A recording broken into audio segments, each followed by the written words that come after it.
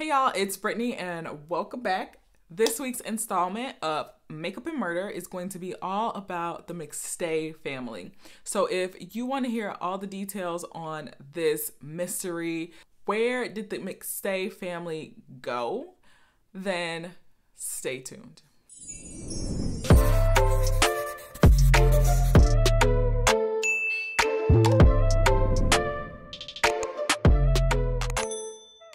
Okay, you guys, before we jump into the story, I just wanted to say thank you to everyone who has subscribed to my channel, everyone who has been watching and even binge watching my true crime videos, my other videos. I do fragrance videos, I do hair videos, makeup videos.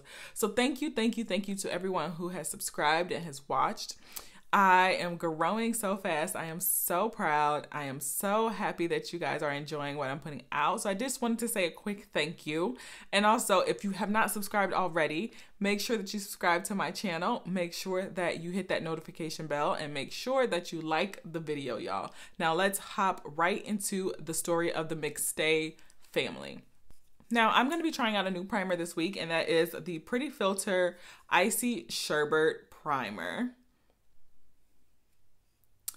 And I've heard really good things about it. The texture is crazy, but once you mix it all up and rub it in, it feels great. So I'm interested to try this out. I'm on my way to Mexico in a few days, so this cooling primer will be really cool for me to bring along with me on my trip.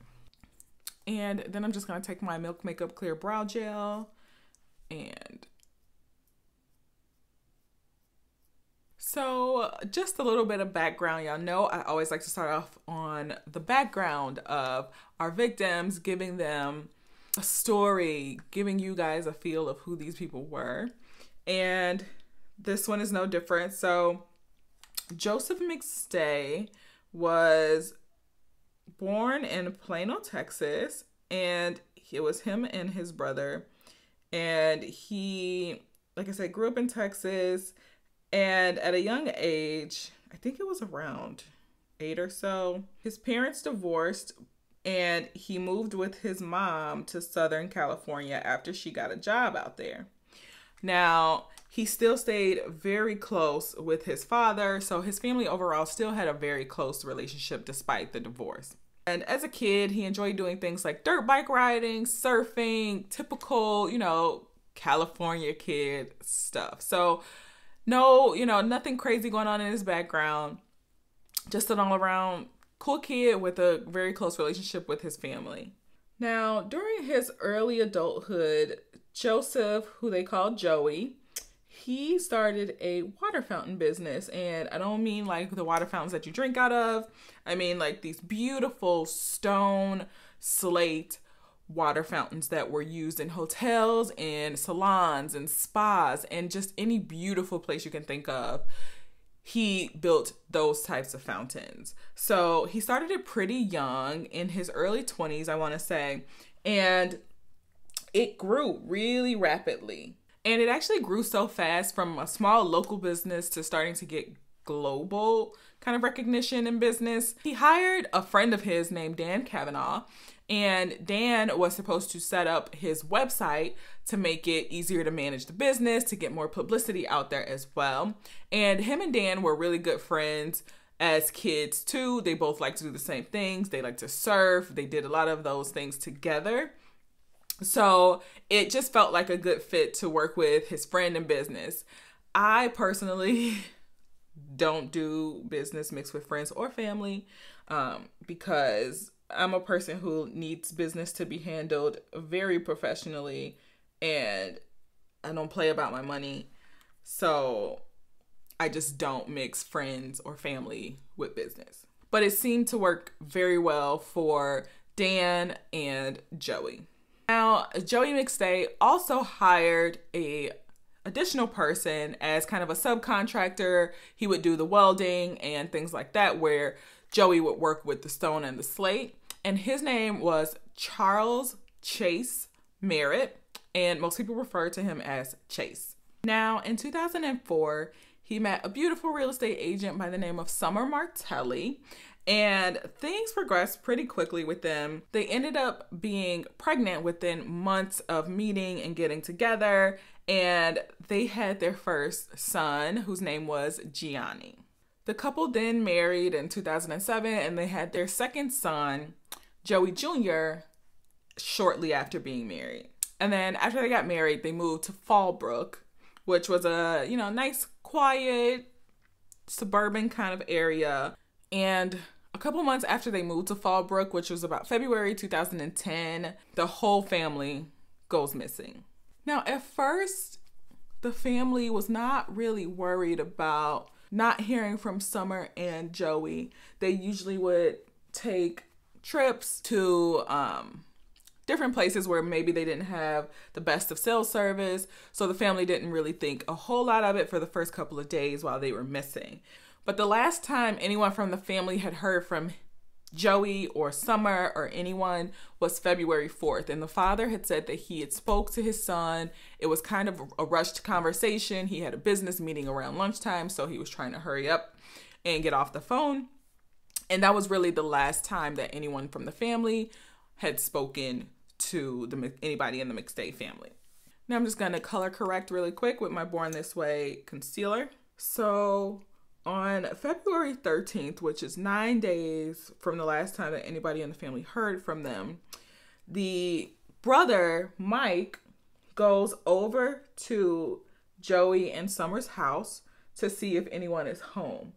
And he goes at the request of his mom, who's very worried about her child. Understandably, they haven't heard from them in 9 days.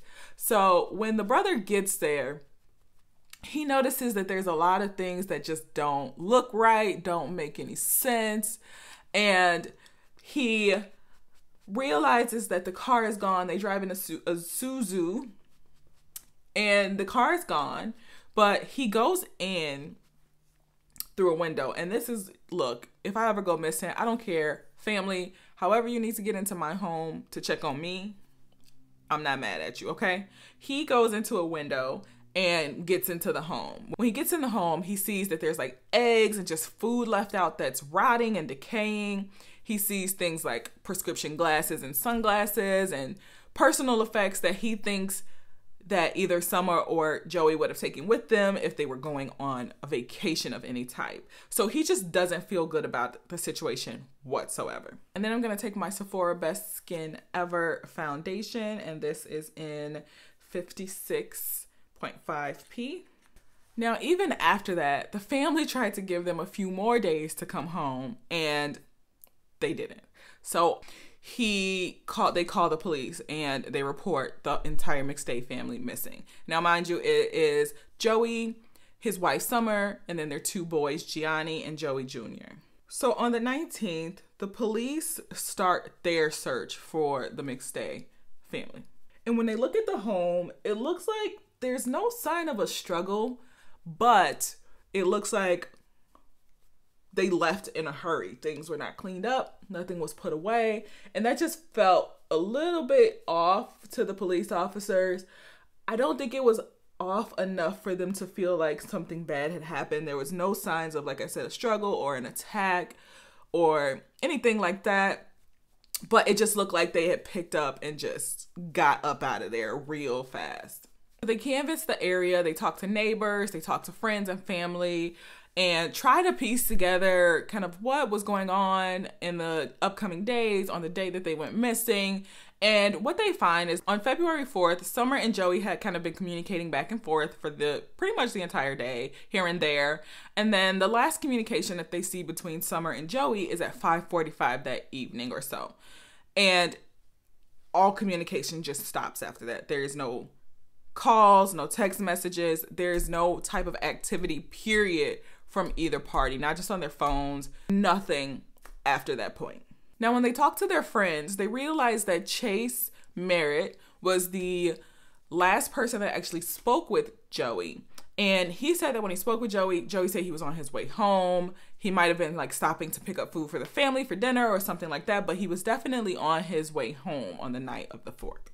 Police also, they go around and they collect friends and family's DNA just in case, because right now they still considered missing. They don't have any reason to think some harm was done to any of the family members, but just in case, they collect everybody's DNA and they kind of wait They can't really access any of the financial records yet because, again, it's still just a missing persons case where they don't have any reason to think anything bad happened or they left involuntarily.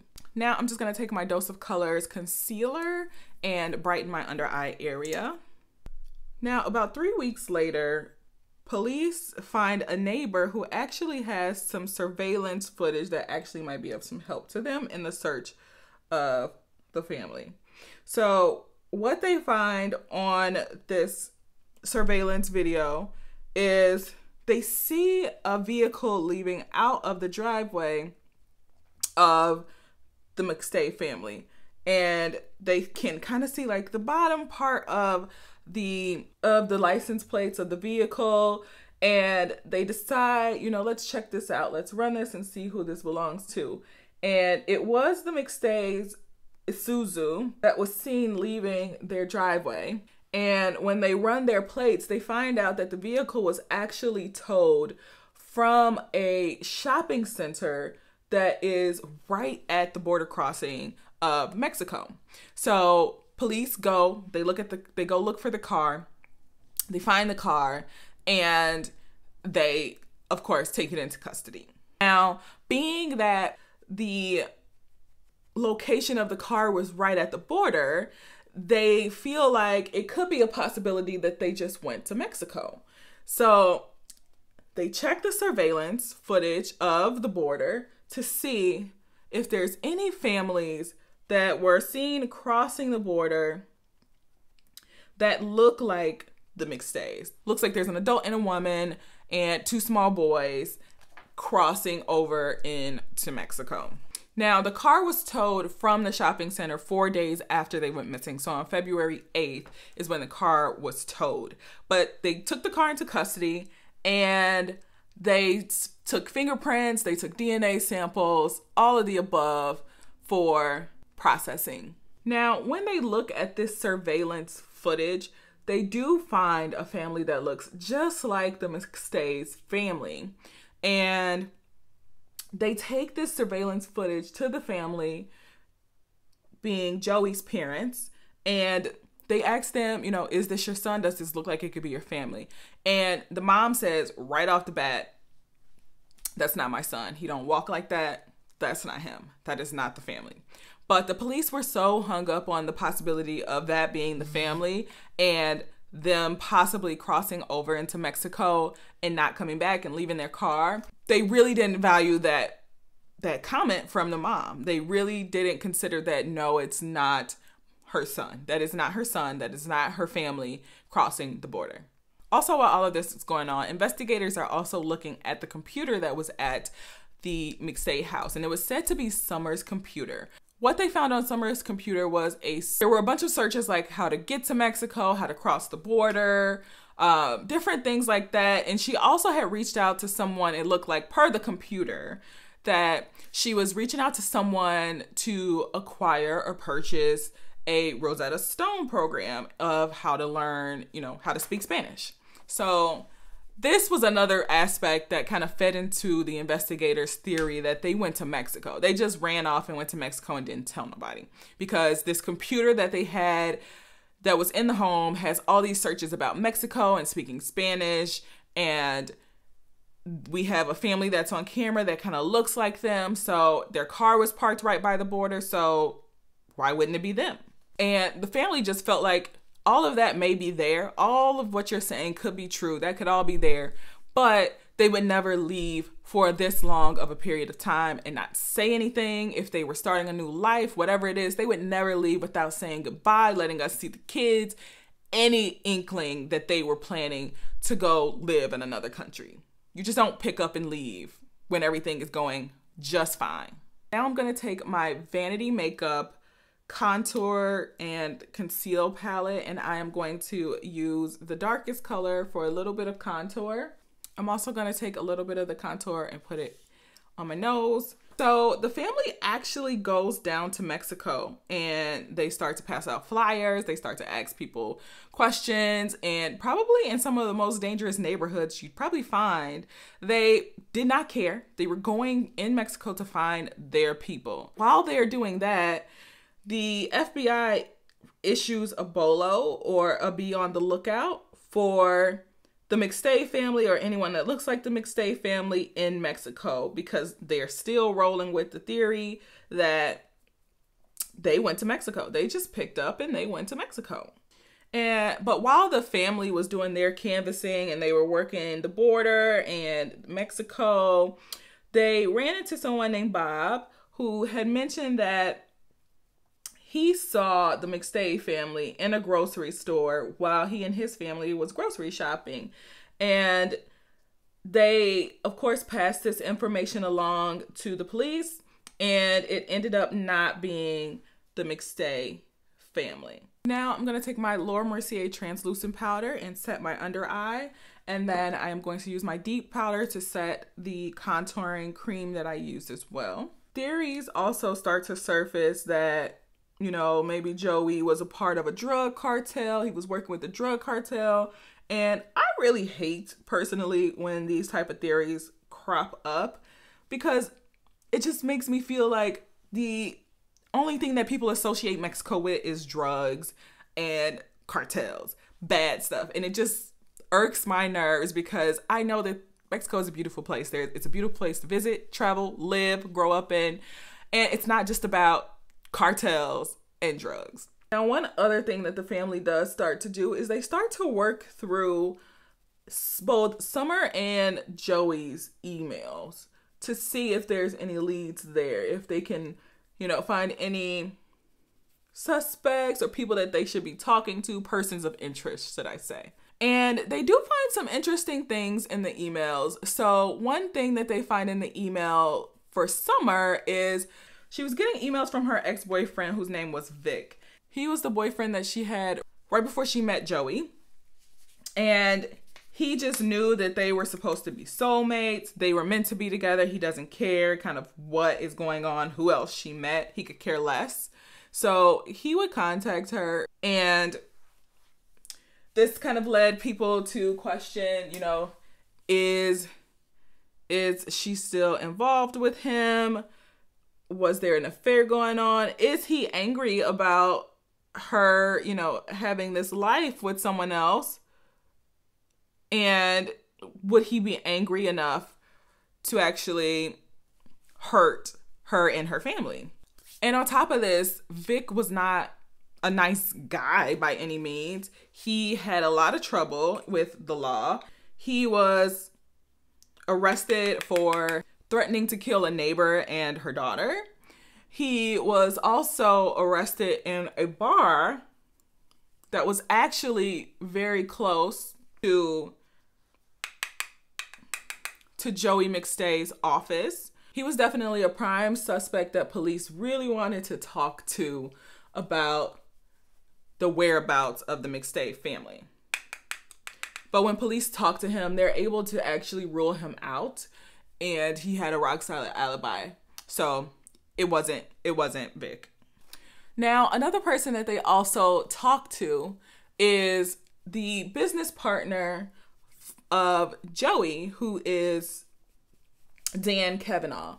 Now, as the family was working its way through the emails of Joey and Summer, they did find some real spicy emails from Dan Kavanaugh to Joey saying that, you know, basically he didn't feel respected in this business relationship. He didn't feel like he was getting his just deserves, and he wasn't being recognized enough for helping grow the business as much as he did, and he wanted more coins. Okay, so there was a lot of real spicy emails coming from him. So of course police wanted to talk to him as well. He even went as far as threatening to shut down the business's website that he built, obviously, for the business, if Joey didn't pay him more money. So Joey was at the point to where he was going to buy Dan out of his share of the business. He was just done with dealing with Dan and his shenanigans, okay? Now, they also look at the bank records, and they saw that Dan had been pulling money out of the account. And Obviously, he said that, you know, he was trying to keep the business afloat, provided that, you know, Joey returned. But basically, that was his reasoning for pulling money out of the account. Listening to what's happening so far with this Dan character, he sounds like a worthy suspect. But come to find out, Mr. Dan Cavanaugh was living it up in Hawaii at the time when the McStay family disappeared. So he's checked off the list. So at this point, 4 years go by, and basically the case of the McStay family disappearance basically just goes cold. Now I'm taking my Revolution Glow bronzer in Deep, and I'm going to bronze up the skin just a little bit. So 4 years later, on November 11th of 2013, a motorcyclist that's just, you know, minding his business, riding along in the Mojave Desert, he comes across a human skull. Like, I just can't even imagine just minding my business, enjoying my day, and coming across anything of that nature. I don't even know how I would deal. But he comes across and he immediately calls authorities. When authorities get there, they find 2 shallow graves in the Mojave Desert. And each of these shallow graves has one adult body, or the remains of an adult body, and a child. So police are already like, it could be. And just a few days later, they are actually identified as being the McStay family. And they're able to identify them only through dental records because the bodies have been out exposed to the elements for so long that that's really all that was left as like an identification marker, being dental records. So it was a rough find. Now, when the police examine the remains, they do declare that the manner of death is homicide. And of course, they continue to search for more evidence at the burial sites. So when they search in the graves that they find a sledgehammer, a Stanley sledgehammer in the grave, along with an electrical cord that was used to tie up the bodies. So it's evident that it was a murder. So they determined that the cause of death is being bludgeoned with said sledgehammer that they found buried along with the remains. I'm just going to take my Shade by Sean for the look on the eye today. Now, police also found tire tracks at the scene as well. So they have all this evidence that they can use to try to help them identify the suspect or the murderer of the McStay family. Now, when police examine that sledgehammer, they find paint on the sledgehammer. Now, the significant thing about that, you guys, is that the McStays were getting their home repainted. So there was a whole lot of paint around McStay house at the time.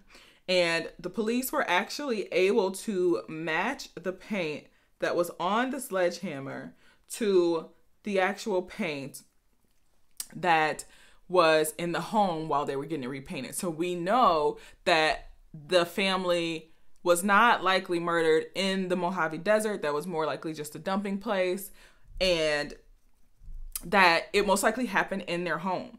Now, mind you, police actually did some really good police work in the years leading up to this discovery. So they still had their truck in custody.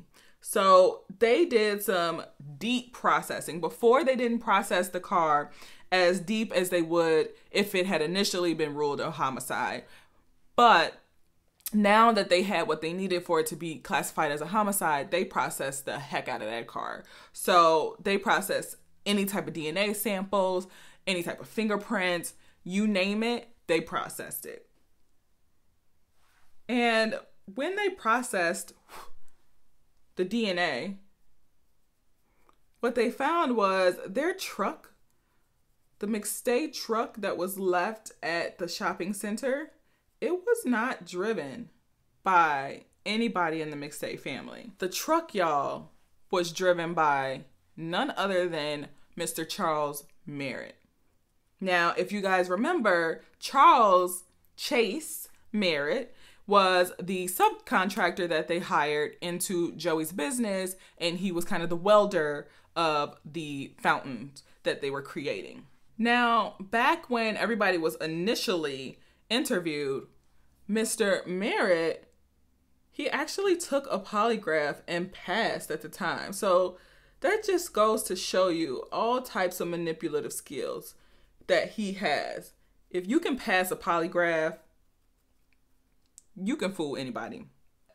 Once they have this DNA evidence, they go on to find out much more about Mr. Merritt. And what they find out is that he actually has a really bad gambling habit. And they also find out that Joey had been bailing him out of his debts from his gambling habit. And we learned that Summer did not like him. She didn't want him around. She just didn't get a good feeling from him. And then on top of that, he owed their family so much money because Joey had bailed him out time and time again from all these debts that he had from his gambling habit. And he also had a record for burglary. Now, it was said that Joey, had a kind heart and he felt like everybody deserved a second chance, which is why he hired Chase on as a subcontractor. But some people just don't deserve a second chance. And unfortunately, Chase Merritt was one of those people. Now, in addition to bailing him out of all his debts with his gambling, he also owed Joey about $42,000 for botched jobs that he had done. So there was a couple of jobs that he was supposed to do something and he just messed it all the way up. They lost money on it. And there were times where he wouldn't meet deadlines for projects. And Joey was nice enough to say, you know what, we'll split the cost of those botched projects, but it was still a pretty penny. It was still $42,000 that he was in debt to Joey, on top of Joey covering all his gambling debts because he wanted to give him chance after chance after chance to turn his life around. Now, in addition to finding the DNA of Chase Merritt in the McStay's family truck, they also are able to find that Chase had been forging checks to himself through QuickBooks as a vendor. In their printer, in the printer history at the McStay family's residence, they can see that he had gone in and he had created these fake checks to him. And he was basically trying to print out those checks, but the printer was not yet connected to the computer so that it wouldn't print it out. It would get the message, but for some reason it wouldn't print it out. So he tried to delete those checks that he tried to write. And luckily the printer saved the history of what was trying to be printed in the actual printer itself. Now, the dates on those checks were for 2/4, which was the date that the family went missing, but that was a backdated date. He had gone into the home after the family went missing on 2/5 and 2/9, according to the printer history. And that's when he tried to make the checks. He tried to print out those checks twice and to backdate them to the date that the family was last heard from. And obviously he was trying to pick, the last date that they knew that Chase had also talked to Joey as well. Okay, guys, I'm going to put on my lashes. I will be right back. I got my lashes on, so now we can continue. So in addition to all of this evidence, the DNA evidence, the check printing, forging evidence, the large debt that he was in to Joey for, they also find that his cell phone was pinging off the tower right near the two graves in the Mojave Desert. And this was literally, his phone was pinging 2 days after they went missing. They went missing on February 4th. They have records of his cell phone being in that exact area on the 6th of February, so 2 days later. So needless to say, in November of 2014, Charles Chase Merritt is arrested for the murders of Summer, Joey, Gianni, and Joey Jr. McStay. Now I'm going to take my Mented blush, and this is in Clay Too Much. So basically what the police and investigators and the district attorney put forward at trial is that, you know, Chase was a troubled guy. He had probably been stealing prior to the checks that he tried to print out on the 5th and the 9th. He had probably already been stealing from Joey, and he had been caught or something to that nature, and Joey was planning on firing him from his company.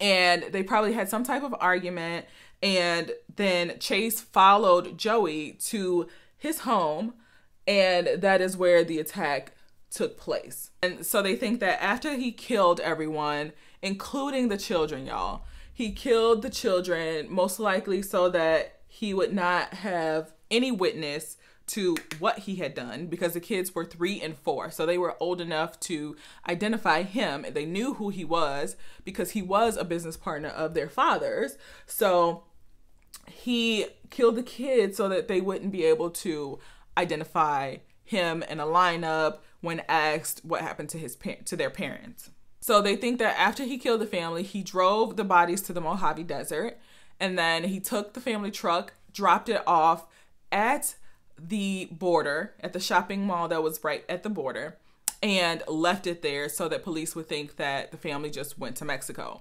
Police and investigators also thought that he was the one that was putting in the searches of how to get to Mexico, how to cross the border, how to get, you know, how to learn Spanish, getting a Rosetta Stone to learn Spanish, to make it look like they had been planning to go to Mexico all along, when actually it was Chase who was orchestrating all of this.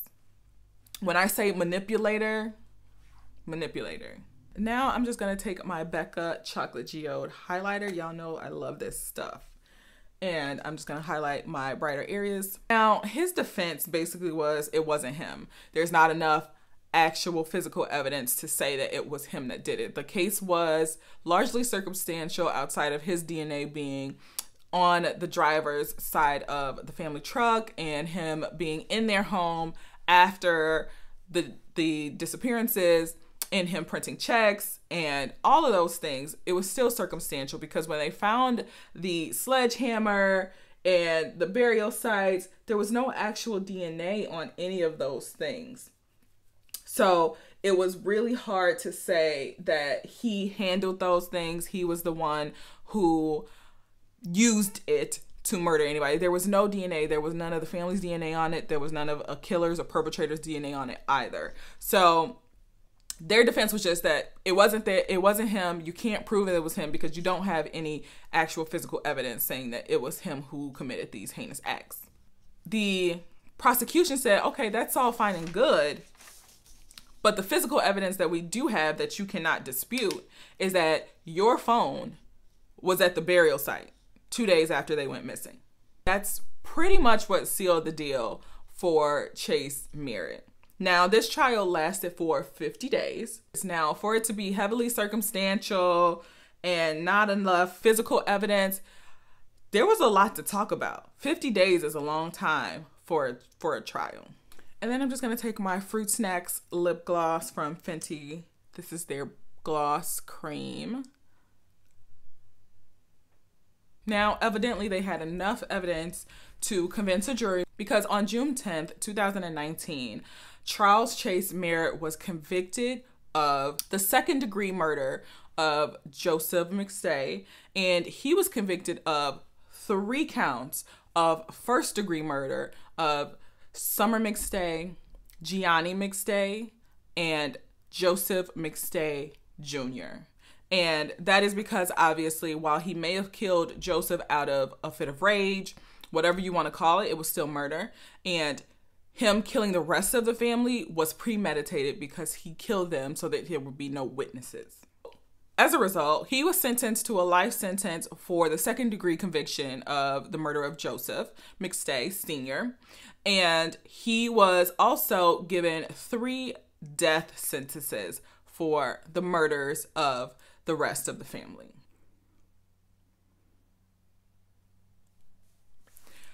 Okay, you guys, so that is the story of the disappearance of the McStay family. For years, I saw this story being reported as just a disappearance. Nobody knew where they went. Nobody had any leads. So to finally get some closure as of 2020, when he was sentenced for the murders of this entire family, this was just a happy family that was enjoying life, and they were building a great life for themselves. And Joseph McStay was just a kind-hearted man who was trying to give opportunities to those who wouldn't otherwise receive them. And in return, he got his entire family being slaughtered for money.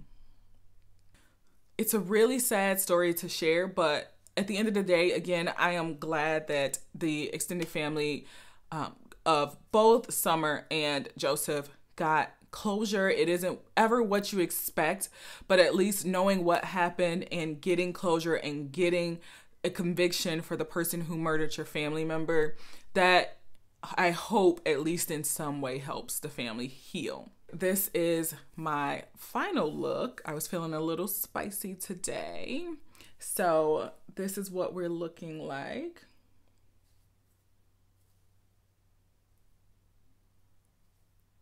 Let me know what you guys think. I think the skin looks flawless today, honey. Flawless. And I am getting ready to go to Mexico. So, girl, I ain't got time to be doing my hair. I still haven't packed yet. So let me know what you guys thought about the story today. Let me know what you guys think about the final look as well. I like it. I think it's cute. I think it's effortless. And other than that, y'all, it has been so fun talking to y'all, chatting with y'all about this story in true crime. If you have not subscribed already, please make sure that you do. It means the world to me. Also, make sure you hit that like button so that I know that you are enjoying the things that I'm putting out to the universe. And also, if you don't like it, let me know in them comments down below. Give me suggestions of what you actually want to hear about. I am really working on sharing the smaller, lesser known cases, just because I feel like those victims deserve to be talked about and those names deserve to be said, and light deserves to be brought to those cases as well. So I am all ears. If there's some interesting cases that you guys know about, hit me up in the comments down below and I will check them out. But other than that, it's been so fun. It's been real, y'all. And until next time, I love you guys. Bye.